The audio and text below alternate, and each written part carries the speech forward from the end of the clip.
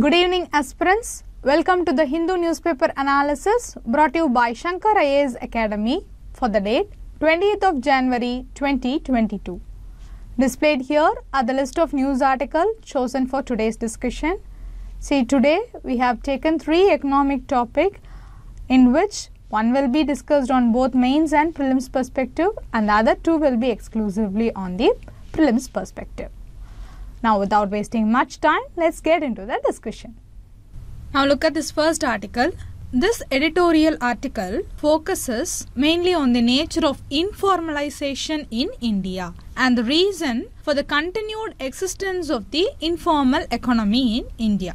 See, the authors of this article also give some suggestions to increase formalization of the Indian economy. If I focus only on the points given in the article, this discussion would be incomplete. So what I am going to do is, first we will discuss about the official definition of the informal sector. Then we will discuss the issues faced by the informal sector, followed by the answer for why the informal sector continues to exist at such a large scale in the Indian economy, even after so many government initiatives. And finally, we will see steps that could be taken to address this problem.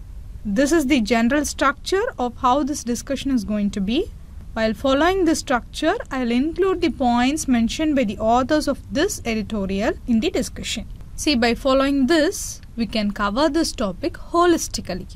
Before starting the discussion, here is a syllabus that we will cover through this discussion. And look at this mains question from the year 2016 GS3 paper of UPSC Mains. You can clearly see that this topic is going to be more relevant to the mains. So just pay attention to this discussion and extract maximum out of it. Now let us start our discussion. First, what is an informal economy or informal sector? According to the International Labour Organization, that is ILO, the informal sector consists of all private unincorporated enterprises owned by individuals or households that are not separate legal entities. The people working in this sector are called informal sector workers. See, actually, informal sector workers are a broader concept. It not just includes people working in the informal sector, but also the people working in the formal sector who are not covered by the social security benefits.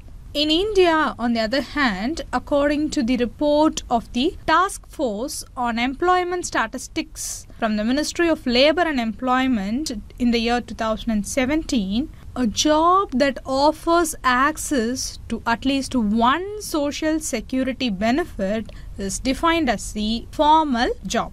See, the National Sample Survey Organization, which is now a part of the National Statistical Office, which conducted the periodic survey of the informal sector, defined this informal sector like this.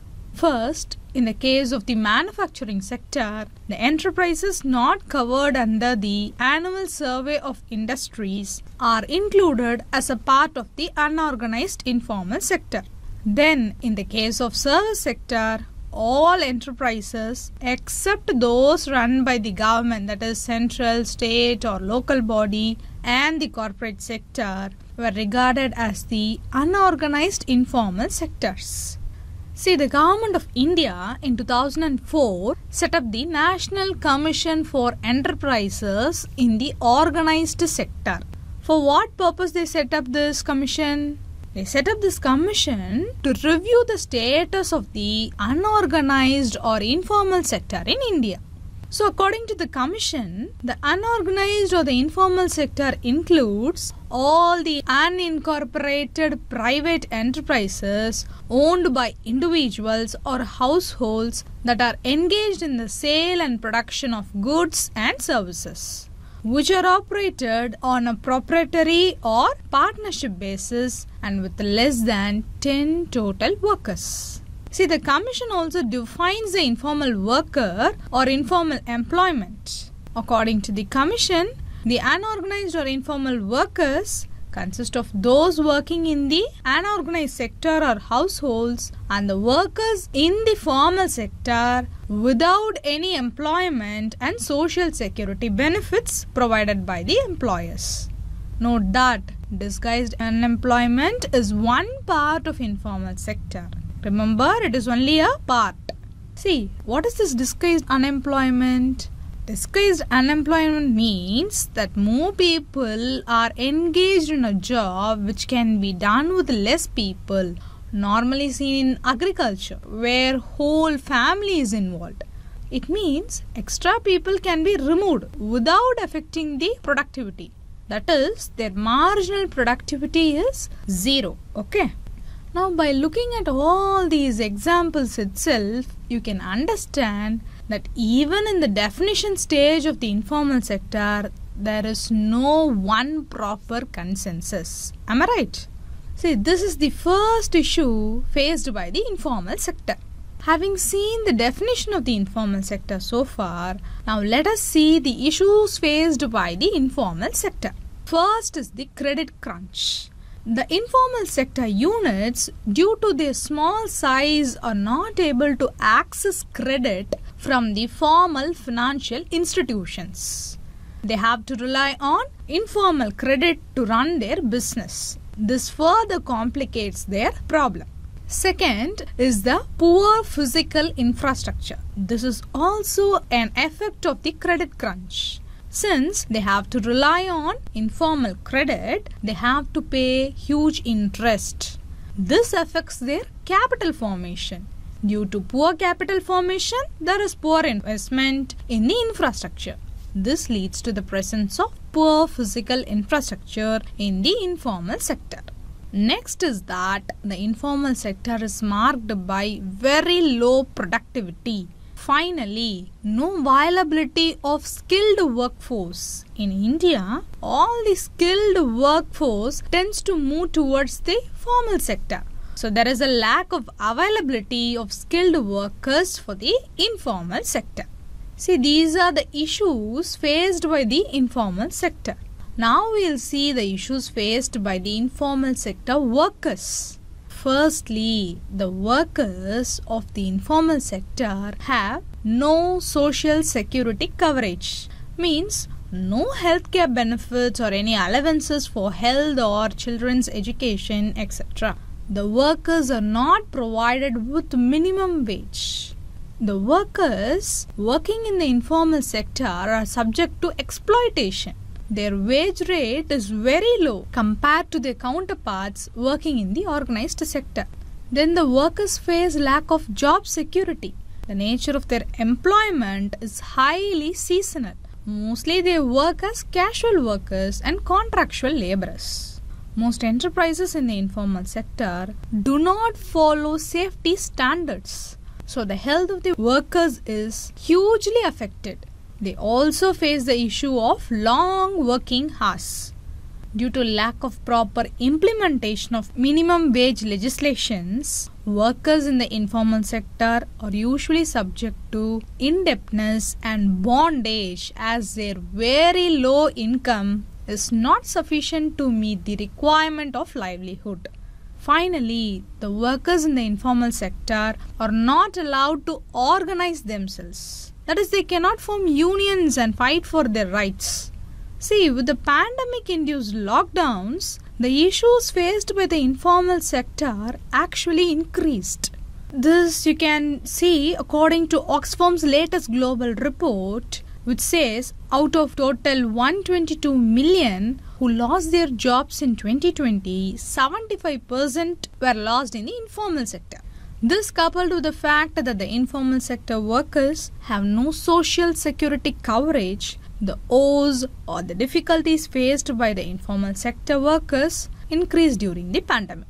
The pain and the difficulty faced by the displaced informal workers, like the migrant workers trying to get back to their home, is also still fresh in our memories.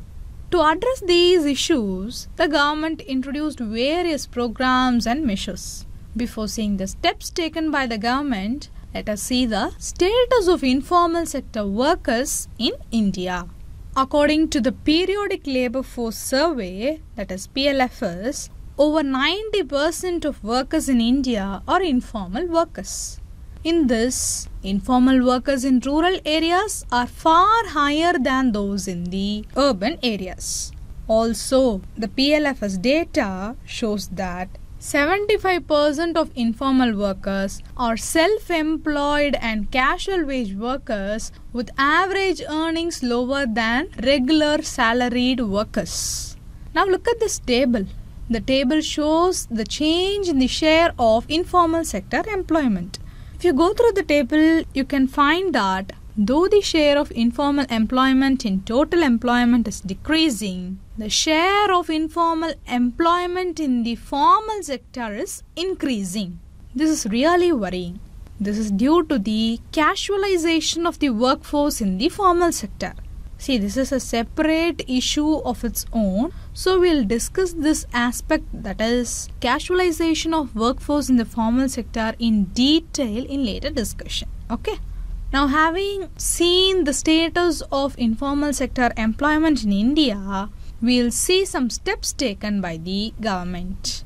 Firstly, the introduction of GST. The mechanism of GST has helped in checking the fraud related to payment of tax and has put an end to tax evasion and has introduced more tax compliances, thus resulting in the formalization of the economy.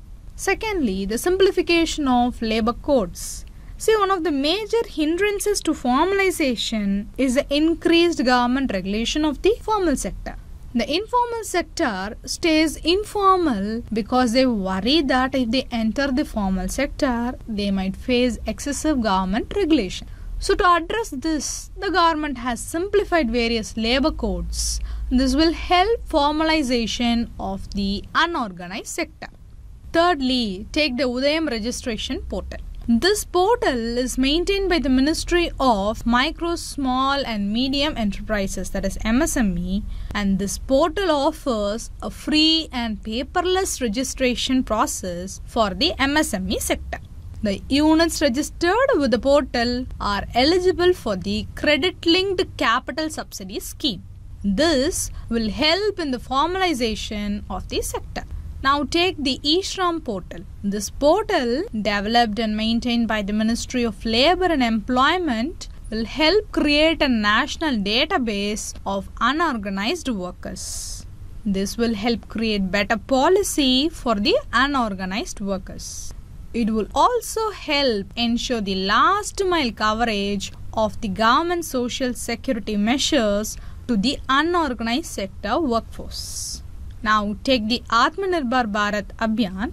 This scheme aims to create employment opportunities and also to boost employment in the formal sector. This scheme is being implemented through the Employees Provident Fund Organization, that is EPFO. Under the Atmanirbhar Bharat scheme, the government of India is bearing both the employee share, that is 12% of wages, and employer share, which is another 12% of wages, of contribution payable, or only the employee share, depending on employment strength of the EPFO registered establishments. This will help boost employment in the formal sector as it reduces the financial burden of the employers of various sectors or industries, including MSME. Lastly, take the Pradhan Mantri Shram Yogi Mandan. This central sector scheme of the Ministry of Labour and Employment aims to provide pension to 42 crores unorganized sector workers. This will provide them with a social security net. See, these are some of the steps taken by the government to increase formalization of the economy. Despite these steps, the formalization of the Indian economy is still low. Actually, the editorial mainly deals with the issue with the government policies in formalizing the economy. So now we'll see some points mentioned in the editorial in this regard. See, the government believes that simplifying registration process, easing rules for business conduct and lowering the standards of protection of formal sector workers will bring informal enterprises and their workers into the fold of formality. But if you look at the schemes and measures taken by the government, everything falls into these categories. Am I right? But international evidence suggests that the persistence of informality is in fact a sign of underdevelopment. See, there is an inverse relationship between informality and per capita income. That is, as the per capita income increases, the informality in the economy decreases. Look at this graph. This shows the relationship between GDP per capita and percentage of the labor force, that is self-employed. Here, self-employed is considered as a measure of the informal workforce. See, for a country like Singapore, whose GDP per capita is high, the percentage of the labor force in the informal sector is low. The reverse is applicable in a country like Chad. Now look at the relationship between GDP and the informalization among the Indian states. Look at this graph. From this graph, you can understand that for a state like Tamil Nadu, with higher net state domestic product per capita, the share of the informal workforce is low, while for a state like UP, the inverse is applicable. So, according to the editorial, persistence of a high share of informal employment in total employment seems nothing but a lack of adequate growth or continuation of underdevelopment. Informality is not mainly due to strict labor laws or difficult registration process. See, mere registration is not sufficient. The government claims that registration of informal workers through portals like eShram will help in the formalization process. Actually, the mere registration of workers on the eShram portal is no indicator of formalization of jobs, unless the worker is able to get all the social security benefits listed on the portal as a matter of right. See, increasing digitalization and registration in official records is neither a necessary nor sufficient condition for any enterprise or worker to be classified as formal. So the government must go beyond just registration and actually provide the service.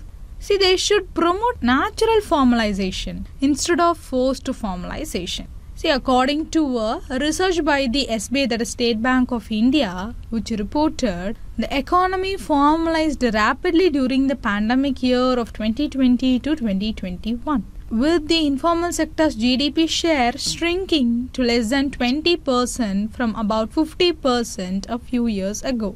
This does not indicate that the inefficient informal has transformed to efficient ones through positive structural changes, according to the editorial. See, the increase in formalization is a forced phenomenon. If you look at all the government measures we discussed, every single thing aims at forcing the informal sector to formalize. This will not be sustainable in the long run. So the government must focus on policy changes that will help small and informal firms grow over time into medium or large formal sector firms. This will be more sustainable according to the authors of this editorial. See, these are some of the reasons for the editorial sides and the reason for the continued existence of the huge informal sector in the Indian economy despite the government measures. Having discussed the reasons for the failure of government policy, now let us see the suggestion given by the authors of the editorial to increase the formalization process. Firstly, in addition to simplifying the registration process, easing rules for business conduct and lowering the standards of protection of formal sector workers, the government should make policies that help the informal sector transform naturally. The government must ensure easy access to credit to the informal sector and focus on the skilling of the force. Here, Mudra loans and Startup India schemes are a welcome step. Secondly, the government must focus on ensuring social security of the unorganized sector worker. more funding and implementation of schemes like Atal Pension Yojana, PM Jeevan Jyoti Yojana and Rashtriya Swasthya Bima Yojana can actually improve the condition of the informal sector workers. Thirdly, the government must work with the informal sector and government must understand what formalization really means to the members of the informal enterprises. See, this bottom-up approach will help the government form better policy that will help in the organic transformation of the informal sector into the formal sector. That's all about this article. So we discussed about the official definitions of the informal sector, then we saw the issues faced by the sector, then we saw why informal sector continues to exist at such a large scale in the Indian economy even after so many government initiatives. And finally, we saw the steps that could be taken to address this problem. Also, we discussed the points mentioned by the authors of this article. So, utilize these points to enrich your mains answers which are related to the informal Indian economy and how this informal Indian economy could be transformed to formal economy. So, with these key points in mind, let us move on to the next article discussion. Now, look at this news article. This is with reference to the line of actual control. See, this news article states that China has opposed to any third-party involvement in the India-China border dispute. The China-India border issue is a matter between China and India and both sides have expressed their opposition to the third-party involvement. This is the crux of the article. In this context, we will learn about the line of actual control in prelims perspective. See, line of actual control is a demarcation that separates India controlled territory from the Chinese controlled territory. Note that the length of Sino-Indian border is 3,488 km. So the border traverses the Union Territory of Ladakh and the states Himachal Pradesh, Uttarakhand, Sikkim and Arunachal Pradesh. The line of actual control in its wider sense is the effective border between India and China. It covers the western sector which include the Union Territory of Ladakh and the middle sector which includes Himachal Pradesh and Uttarakhand. It also covers the McMahon line in the east which covers Sikkim and Arunachal Pradesh. See, India claims that China occupies more than 38,000 square kilometers in the erstwhile state of Jammu and Kashmir in the Ladakh region. This region is known as Akshay Chin. So you can see in this image all the disputed areas between India and China. See, India recognizes the McMahon line and considered it to be the actual line of control between India and China, while China does not recognize the McMahon line. You can see the McMahon line in this image clearly. See, we have discussed the line of actual control, which is the effective boundary between India and China. But there is no commonly delineated line of actual control between India and China. There are areas along the border where India and China have differing perceptions of the LAC. Due to both sides undertaking patrolling up to their respective perceptions of the line of actual control, transgressions do occur. See, government regularly takes up any transgressions with the Chinese side through established mechanisms. See, in 2013, both countries signed a border defense cooperative agreement. It aims to facilitate ways and means to implement border defense cooperation. It provides measures to facilitate contacts and to enhance understanding and cooperation between the border defense forces as well as the procedures to be followed where there is no common understanding of the line of actual control. But even then, we have been hearing news of Chinese transgressions into Indian territory. See, that's all regarding this news article. With these key points in mind, go through the maps that I have provided in this article, which will be very much useful for handling any map-oriented prelims questions. Now, we'll move on to the next news article discussion. Look at this news article. This news article states that Indian rupee struck a 1-month low on Thursday, that is 27 January 2022. This is due to the prediction of US Federal Reserve that the interest rate in US is likely to increase in March. See, in this context, we will learn about depreciation and appreciation of rupee and how this depreciation is caused, and then we will also discuss how the value of rupee is affected by the Federal Reserves and oil prices. Okay, now let's start our discussion. See, basically, depreciation of currency refers to a fall in the value of a currency in a floating exchange rate system. What is this floating rate system? See, in the floating rate system, demand and supply determines the value of the currency. Here, rupee depreciation refers to the fall in the value of Indian rupee against the US dollar. It means that the rupee has become less valuable and weaker against the US dollar. For example, let the value of $1 be equal to rupees 70. But this month, the value of $1 is equal to rupees 75. What has happened here? Only if we pay rupees 75, we are getting $1 now. Which means we are paying more but getting less. This is called as depreciation of rupee. Okay. On the other hand, appreciation of currency refers to an increase in the value of a currency. It means that the rupee has become more valuable and strengthening against the dollar. For example, let the value of $1 be equal to rupees 80. But this month, the value of $1 is equal to rupees 50. What has happened here? Just by paying rupees 50, we are getting $1. Which means we are paying less but getting more. This is called as appreciation of rupee. Okay. See, the values that I have taken is just for you to show how the appreciation and depreciation occurs. It is not the actual values. Okay. Now let's take what are all the causes for this depreciation. See, the expansionary monetary policy and high inflation are two main causes of currency depreciation. Take this expansionary monetary policy. It is nothing but the expansion of money supply by lowering interest rates. When interest rates are lowered, more money chases the highest yield, which is the bond in this case. Okay. When more people start to invest in bonds, there will be less availability of currency in circulation, which again leads to money supply by lowering interest rate, thus making this as an vicious cycle. Hence, the currency value depreciates. Secondly, take inflation. What does this inflation mean? Yes, you are right. Inflation is a measure of the rate of rising prices of goods and services in an economy.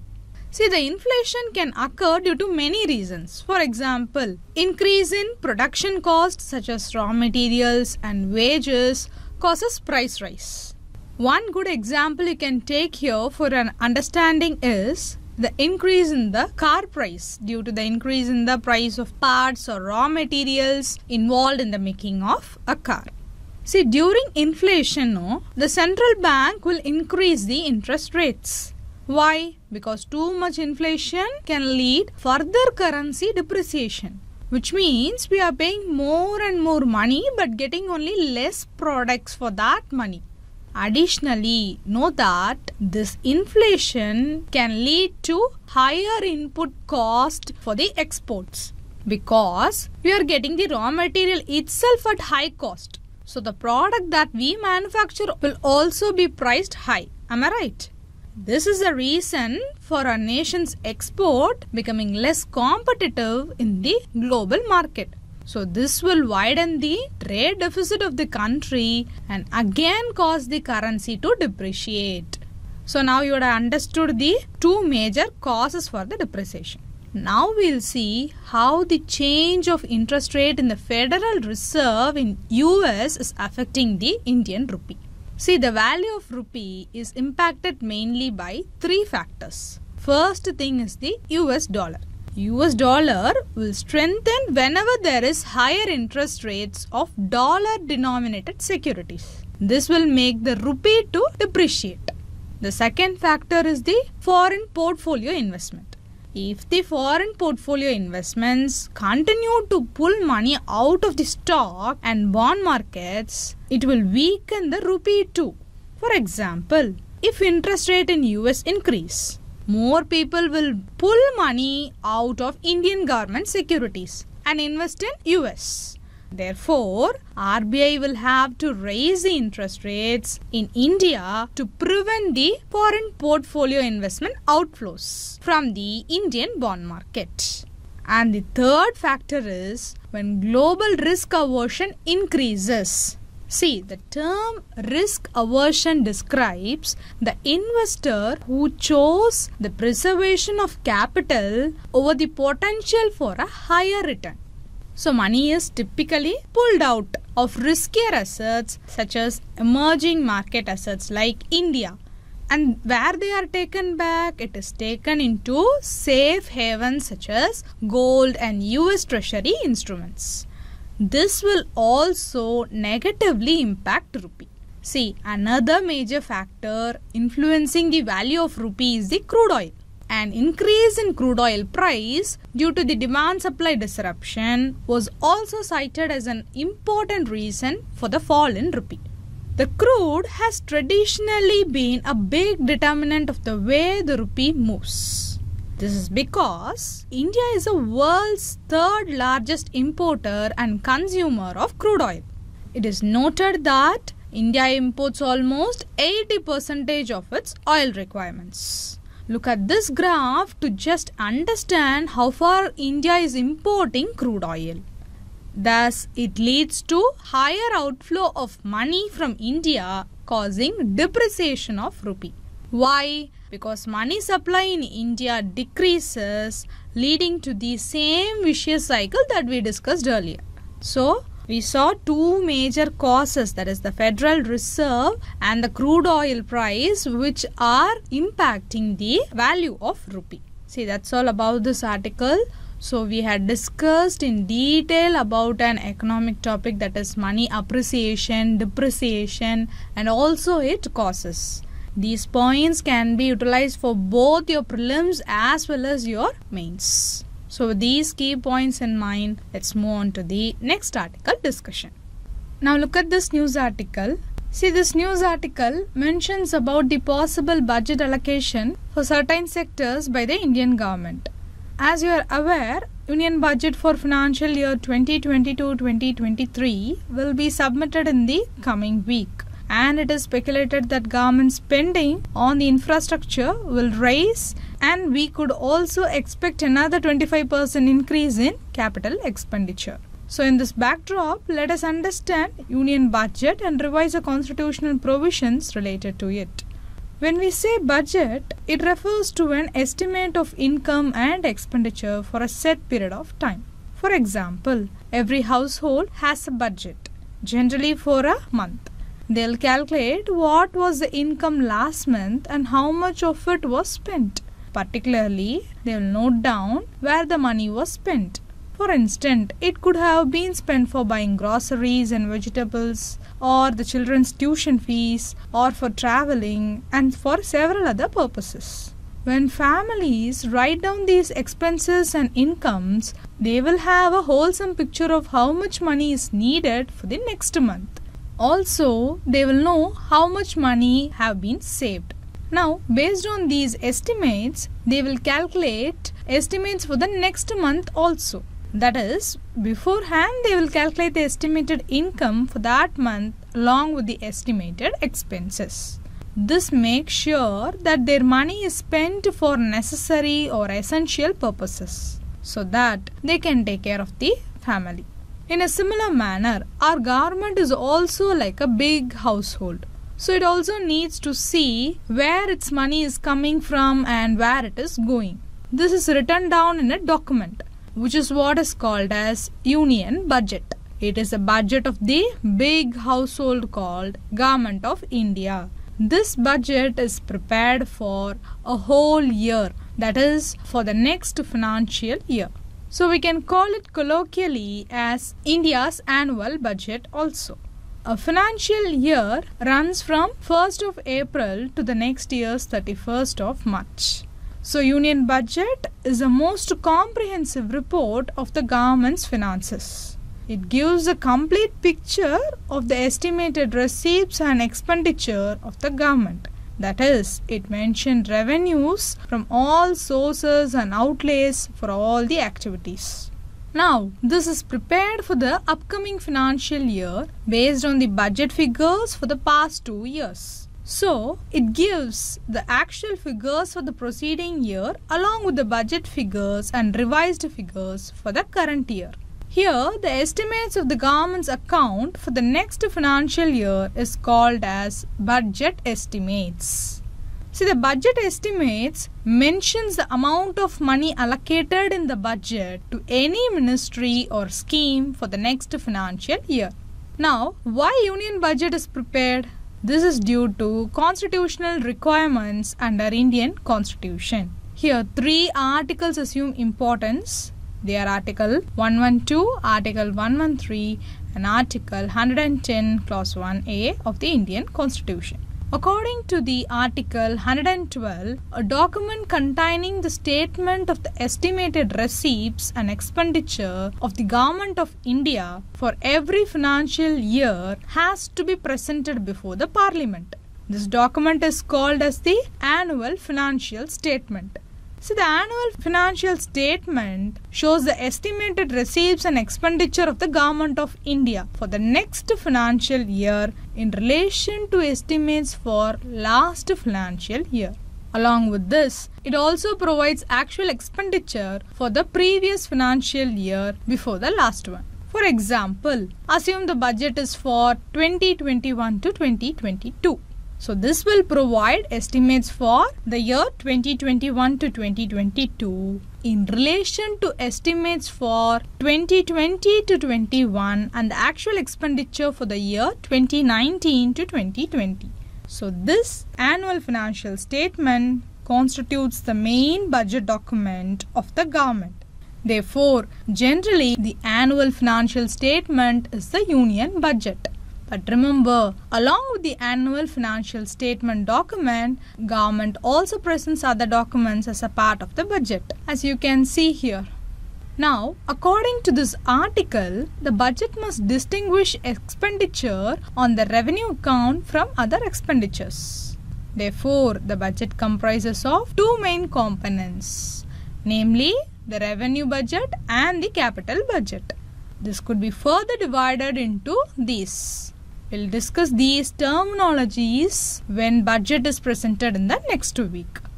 You should also note that the receipts and disbursements of Government of India are shown under 3 parts in which government accounts are kept.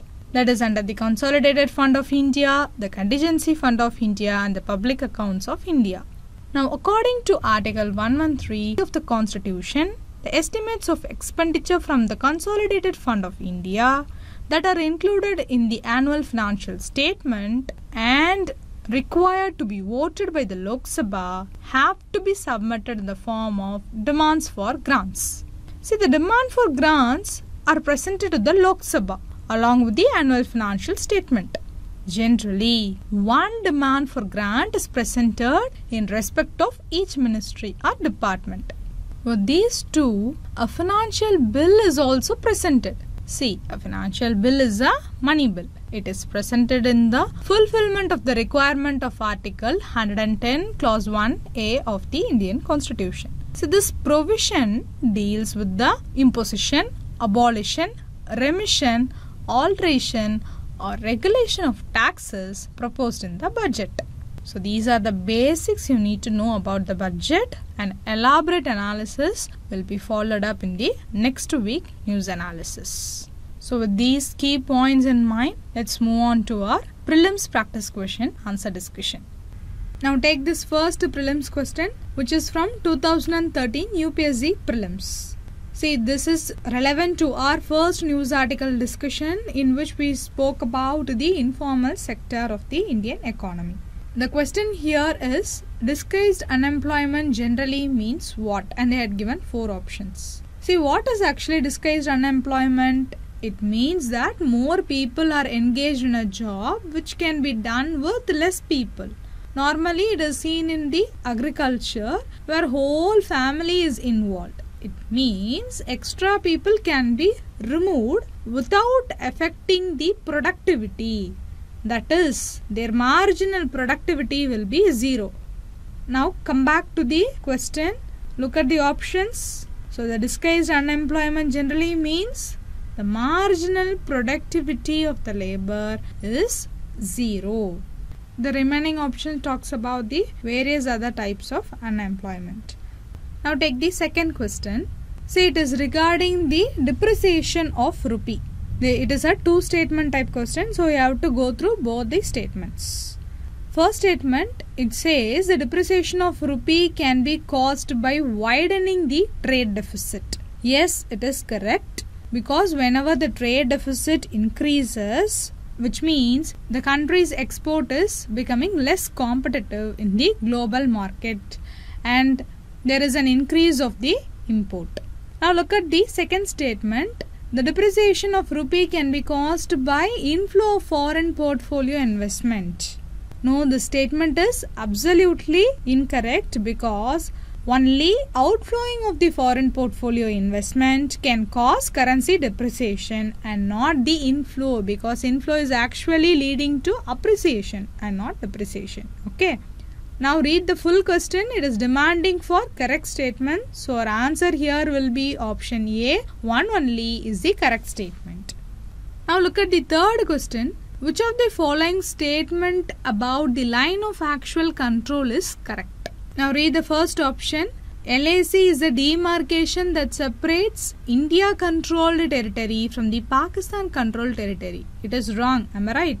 Because LAC is a demarcation that separates India controlled territory from the China controlled territory and not Pakistan. Now move on to the next option. LAC covers the western sector only. Whenever you have the word only in the option, be careful, it is incorrect, because LAC covers western, middle and eastern sectors. Do you remember we saw in the discussion, in western side you had Union Territory of Ladakh, and in the middle you had Himachal Pradesh and Uttarakhand, and in the eastern side you had Arunachal Pradesh and Sikkim. Now moving on to the third option. The LAC has been agreed upon by both the bordering countries. It is absolutely incorrect, because the issue today we took and discussed itself said there is a disagreement between both the countries in relation to the line of actual control. So the answer here will be option D. None of the above is correct regarding LAC. Now moving on to the next question. See, this is regarding our last article discussion, that is budget. It is also a two statement question, so I are going to read both the statements. First statement says the term budget is mentioned in the constitution. No, statement 1 is absolutely incorrect, because the term budget is not mentioned in the constitution, but we can find the term annual financial statement.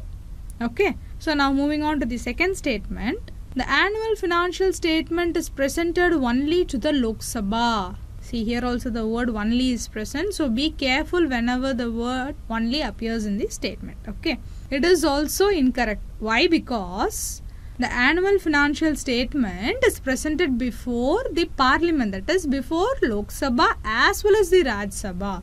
This is mandated by the article 112 class 1. Now look at the question. The question is demanding for correct statement. So the answer here will be option D, neither 1 nor 2, because both the statements are incorrect. Displayed here are the mains practice questions. One question is from previous year, which I displayed during the discussion itself, and the other one is also related to our first article discussion. Interested aspirants, please go through it and write your answers and post it in the comment section. If you like this video, do like, share and comment, and don't forget to subscribe to our Shankar IAS Academy YouTube channel. Thank you.